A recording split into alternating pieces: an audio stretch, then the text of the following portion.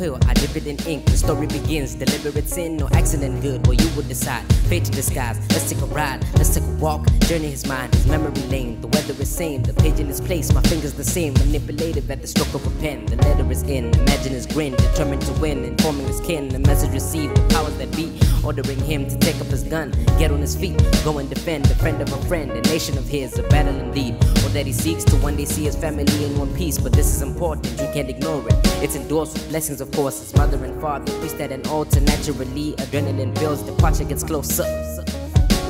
But under his skin, his palm is an ocean. When the wind is at ease. I love that you love that. I love that you love the way that I love you.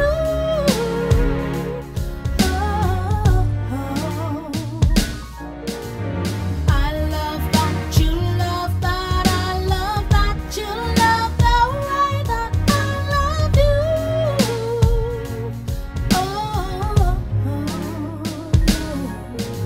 And reality please, the train is to leave. He kisses her cheek, his maiden he leaves. It's so bittersweet, excitement and tears. Brave as he fears what is to come. Saying goodbyes, is up and is gone. One hand on his gun, the other one slipping away from that of the one woman has given his heart and promised to love.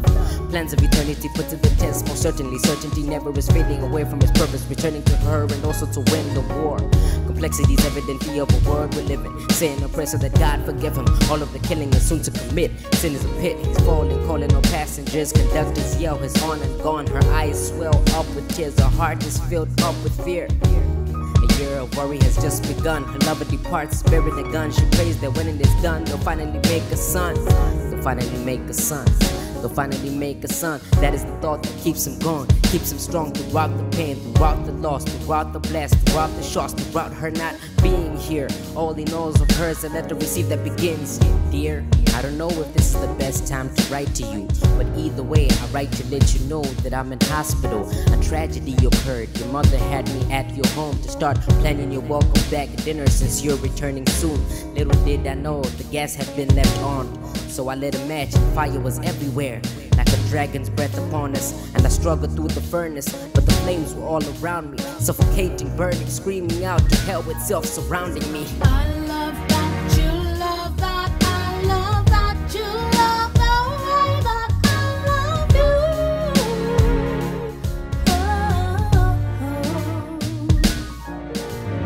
I love that you love that. I love that you love the way that I love you.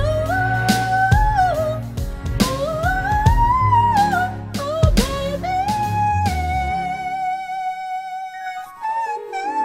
Turning he did, he found her in bed, covered in burns, just as he read, just as she said, just as he feared. He wished he was there, wished he was near to save her. Sad, why did he leave? Why did he feel the need? He feels that he's to blame. He feels she feels the same, but truthfully she feels like she's no longer beautiful, like he no longer loves her, cause her face is totally ruined, her beauty lost in her eyes. But in his, she's still the woman he chose to love. She's still the woman he gave his heart. She's still the woman who's set apart for him.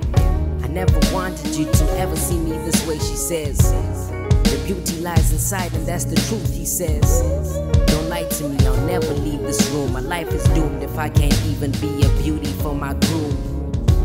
You think a beauty is who I love and trust? This is love, woman, this was never lust. I'm proud to have you for eternity. No matter what you look like, it's unconditional love of Christ.